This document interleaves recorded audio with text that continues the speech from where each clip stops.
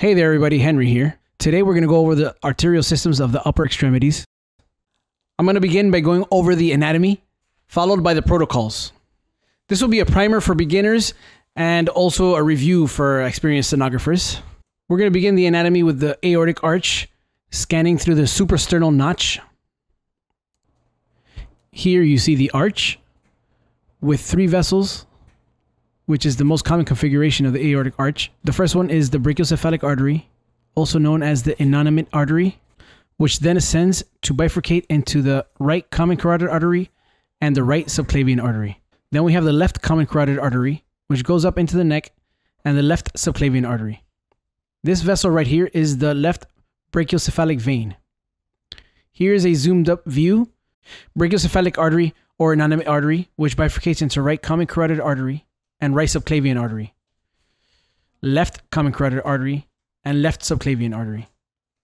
Here's your carotid artery in the neck and transverse, bordered by the thyroid medially and the internal jugular vein anterolaterally. This is the same artery in sagittal. We see a very clean vessel. We see clearly the arterial layers of the arterial wall. Here we have a longitudinal image of the subclavian artery.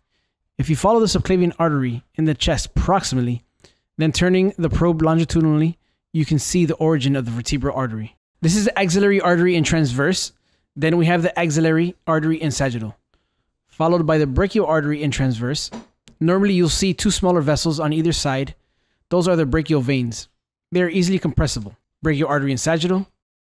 Then you have the radial artery in the forearm on the lateral side in the anatomical position.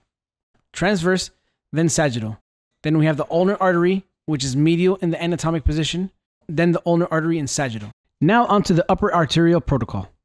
Most places have slightly different protocols. However, a common place to start is the subclavian artery. An ordering physician will indicate whether they want you to include palmar or other arteries like the carotid or innominate. So beginning with the subclavian artery, you want to take transverse and sagittal images with and without color.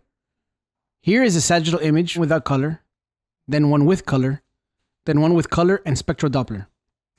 This artery has a nice triphasic waveform.